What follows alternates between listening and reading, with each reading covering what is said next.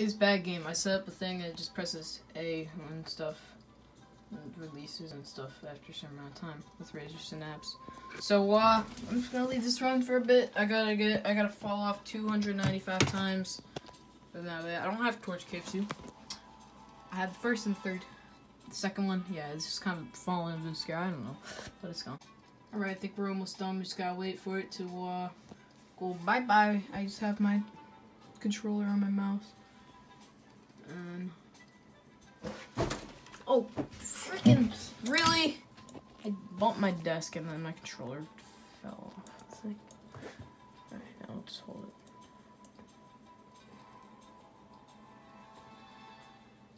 it. Alright, Alt 4. We're done. I think.